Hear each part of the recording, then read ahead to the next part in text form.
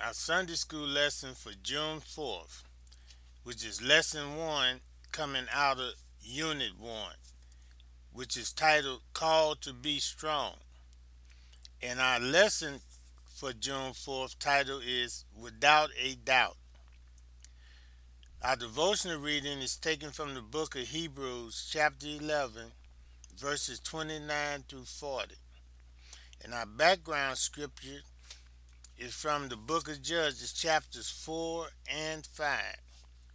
And our printed passage is from Judges, the 4th chapter, verses 1 through 10. And our key verse states, "She said, I will surely go with thee, notwithstanding the journey that thou takest shall not be for thy honor. For the Lord shall sell Syria into the hands of a woman." Judges chapter 4, verse 9. Our lesson aim is for the student to be able to grasp the state of Israel and its changing leadership dynamics during the time of Deborah. Also to identify with Barak's sense of inadequacy and Deborah's sense of confidence, and to welcome godly counsel and be willing to share such wisdoms with others. Without a doubt. The book of Judges serves a twofold purpose. First, historically, it records the history of the nation Israel from the death of Joshua to Samuel, the last of the judges and the first of the prophets. It bridges the gap between Joshua and the rise of the monarchy. There was no leader to take Joshua's place in the way he had taken Moses' place. The book of Joshua is a book of victory. The book of Judges is a book of defeat. Joshua, the leader, had died, but God remained. There was no necessity for defeat, for we see that the fourfold cycle so common in Israel history, which was rebellion, retribution, repentance, and restoration, occurred repeatedly, time and time again. The book of Judges records the activities of 12 men and one woman, designated as judges and raised up by God to deliver Israel in time of declension and disunion. Israel would time and time again fall into sin. Then God would raise up surrounding nations around them as a rod of chastisement, and then Israel would repent and cry unto God, and then God would raise up a judge to deliver them. So this was a repeated cycle over and over again. So we find in verses 1 through 3 of our lesson where it states, "And the children of Israel again did evil in the sight of the Lord when Ehud was dead. The Lord sold them into the hands of Jabin, king of Canaan, who reigned in Hazor. The captain of whose host was Syria, who dwelt in Hareshet of the nations.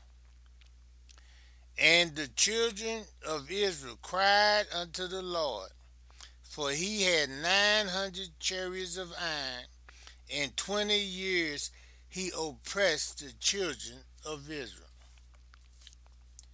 Says that the children of Israel did evil in the sight of the Lord. They forsook his service, and they began to worship idols when Ehud died. Ehud, who had kept a strict eye upon them and restrained and punished everything that looked towards idolatry and kept them close to God's service.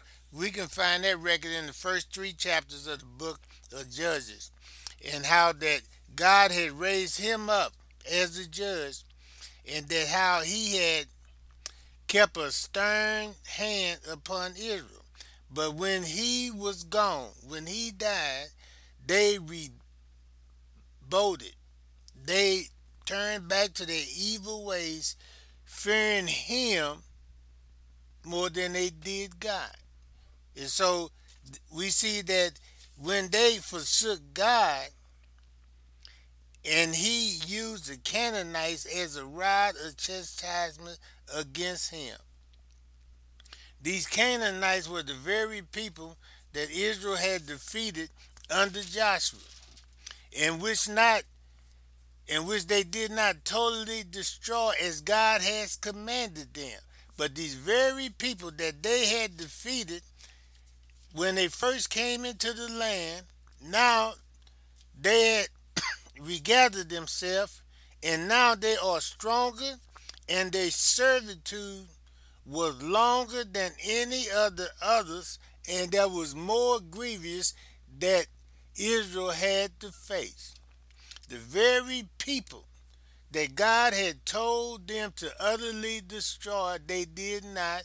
And so now these people had the opportunity over the years to regather themselves and to rebuild their armies, and now they are coming back at Israel's with great vengeance, even greater of vengeance. Because why? Because Israel had taken their land, had destroyed them, had killed their loved ones and families, and now they are taking out their vengeance over them, and then they ruled over them grievously for 20 years.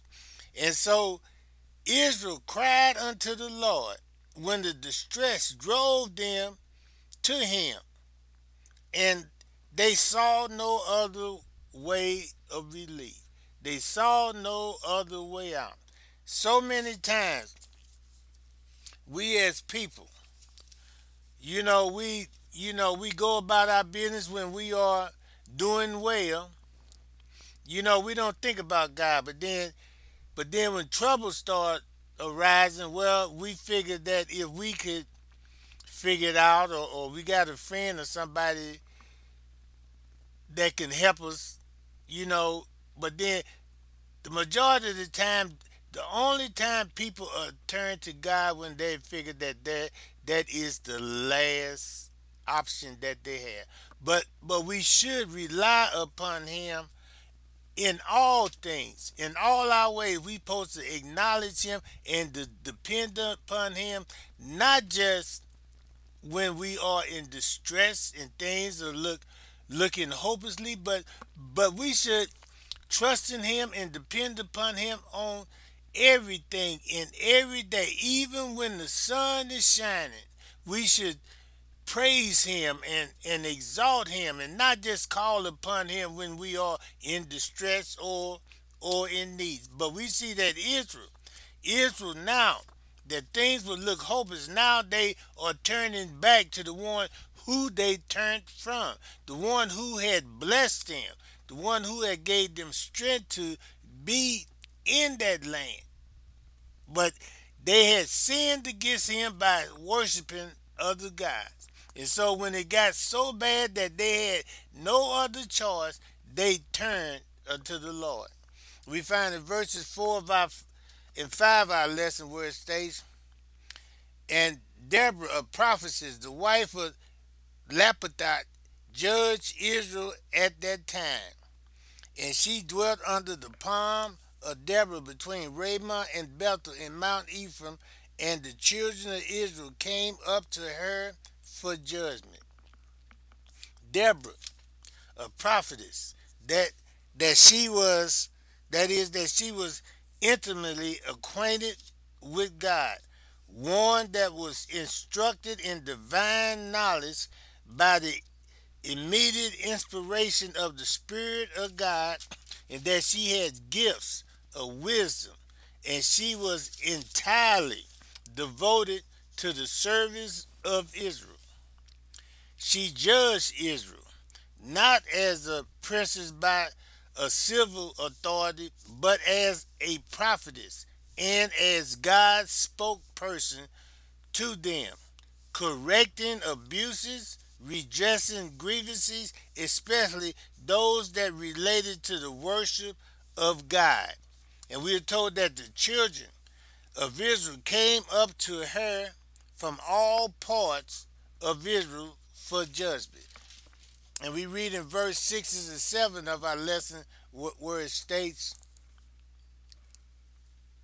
and she went and called Barak, the son of Abinoam, out of Kadesh Naphtali, and said unto him, have not the Lord God said to Israel, commanding, saying, go and draw towards Mount Tabor, and take with thee 10,000 men of the children of Naphtali and of the children of Zebulun.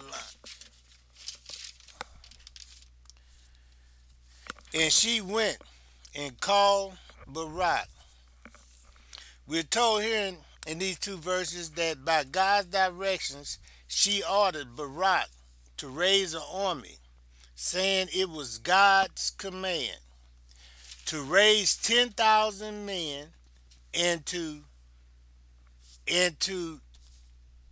not to fear, and that they would and not to fear that they would be too few, because God has said that he would be with them to deliver them, and that Syria, the captain of Jabin's army, with his chariots and his army, would be delivered into his hand. Now we have to understand that Syria had chariots. They say they was chariots of iron, which was meant that they was not totally made out of iron, but that they had long iron shafts sticking out the axles of the wheel, that they protruded out in both directions, and they had sharp blades on them, and that when the chariots would ride through the opposing infantry, being pulled by mighty horses, that those blades spinning real fast would cut up the infantry, that it would disable and maim those soldiers who was on foot. So this was a mighty weapon at that time. Israel did not have a cavalry. Israel was just foot soldiers. They was infantrymen mostly, and so that and he had over 9,000 of those chariots. And so she was reassuring him that if he raised up 10,000 men, regardless against the, it seemed like the overpowering equipment that Syria had, that would be enough men for them to have the victory, because God would be with them. That the God of Israel that brought them across the Red Sea, that brought them into the land where they defeated Jericho and all those surrounding cities, that God would be with them. And so we find in verse 7 where she said, I would draw unto thee to the river Kishon, Syria, and the captains of Jabin army, and his chariots and his multitude, and I will deliver him into thy hands. In verse 8, Barak said unto her, If thou wilt go with me, then I will go. But if thou wilt not go with me, then I will not go. Barak said to Deborah, If you will go with me, then I will go. Which showed his faith in the word of God, for which he is commended as in a readiness to do the will of God, and courage to engage in such a work with a powerful adversary. But he also showed that he trusted that Deborah was a spokesperson for God. And so it showed that he trusted what she said, but he still needed her presence, her reassurance to be there with him. For he said, But if thou wilt not go with me, then I will not go. See, we see here his very high opinion that he had of Deborah as a judge of Israel and prophet of the Lord, being desirous that he might have her with him to pray to God for him, to give him advice and counsel on any emergency that might arise, she being an article, a spokesman of God. Also her going with him to prevail upon the inhabitants of Naphtali and Zebulun to go with him when he went to those two tribes to call up, to muster up, to gather up those 10,000 soldiers that he would need, that it wasn't, he wanted proof that he wasn't just speaking this on his own, but he wanted the proof that the spokesperson of that time for God, which was Deborah, was behind this, and that God was with this. This was God's calling and not Barak calling. And so that the people would believe him to go with him. And who he might fear would not believe him or pay any regard to what he had to say, because they might have thought it was his words. And then that's trusting only in him, that they might be in fear of engaging with the enemy. But if they seen Deborah's presence, which he felt would satisfy them as to the mind or will that God was in this, that this was God's purpose, and motivate them to give them courage. And so we find in verse 9 where it states, And she said, I will surely go with thee, notwithstanding the journey that thou hast taken shall not be for thy honor. For the Lord shall sell Syria into the hands of a woman. And Deborah arose and went with Barak to Kadesh. And she said, I will surely go with thee. Deborah made no hesitation about it, but she agreed at once to go with him for his encouragement. But though she appears to go with Barak, she also warns him that because of his insistence that she go with him, that the honor and the glory of the victory will not go to him. For as usually a general, when an army wins a great battle, the victory or the glory goes to the credit of the general. But Deborah tells him in advance, now, since you needed me to go with you, that you will not receive the honor of the victory, but but the honor and the praises and the glory of the victory will be stored upon a woman and instead of you.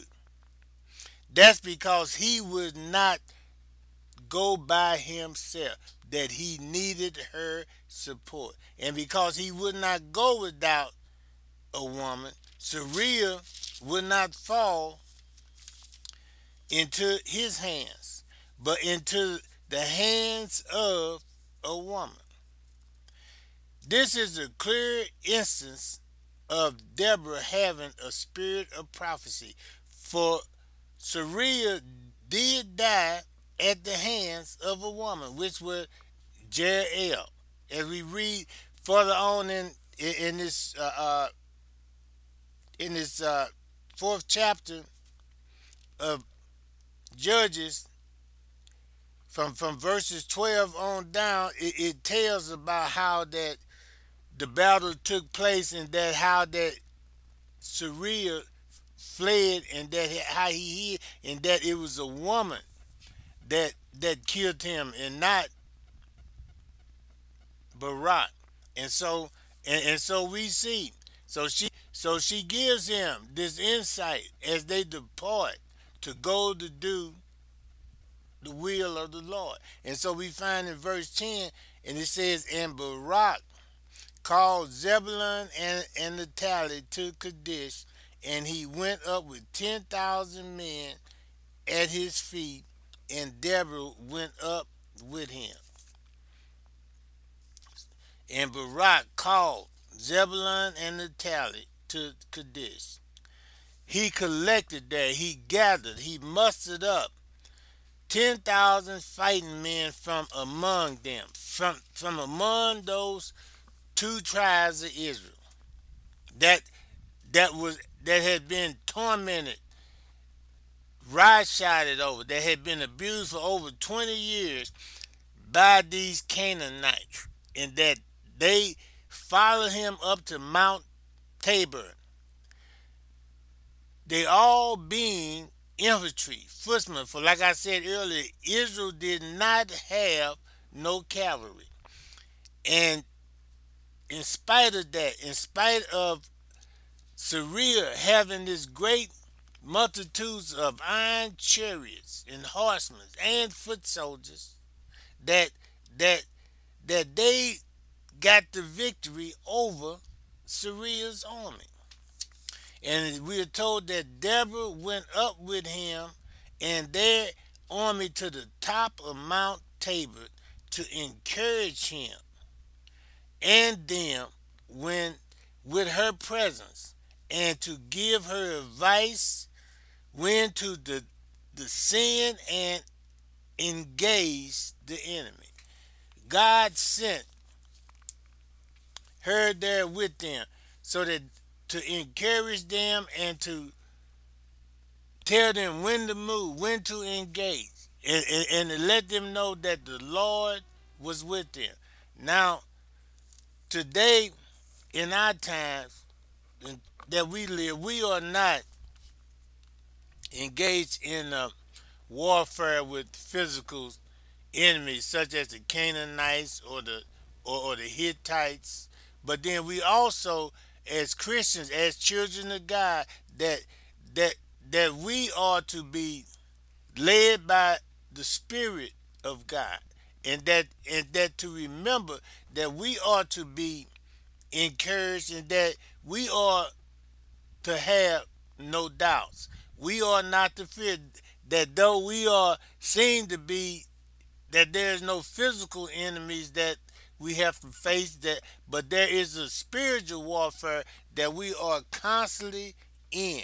And so, just as this new unit is talking about being strong, being courageous, and this lesson is talking about having no doubt, we as the part of the body of Christ, as individual believers and collectively as the body of Christ, that we need to be mindful that that we are in a spiritual warfare and that we do not wrestle with a physical enemy, but we wrestle with spiritual weakness in high places, and that and that we wrestle with the enemy of Satan, and then the enemy of the sin nature, the Adamic nature. So we are told just as this unit explains for them to be strong, we to be strong. So we find in the Word of God is that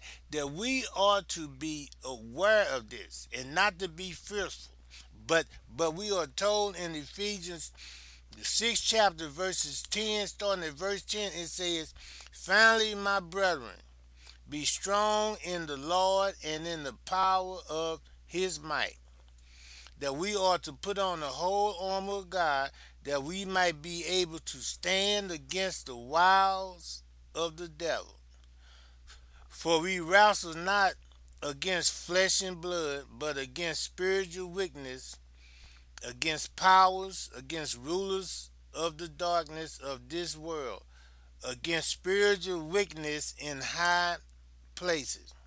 Wherefore, take unto you the whole armor of God, that ye might be able to withstand in the evil day, and having done all, to stand. Stand therefore, having your loins girded about with truth, and having on the breastplate of righteousness, and your feet shod with the preparation of the gospel of peace. And above all, taking the shield of faith, with which you shall be able to quench all the fiery darts of the wicked, and take the helmet of salvation and the sword of the Spirit, which is the word of God, and praying always with all prayer and supplication in the Spirit, and watching thereunto with all presence and supplications for all saints. And that we are to be strong. We are to be strong, not in ourselves, but we are to be strong in the Lord and in the power of his might. May God bless you and keep you.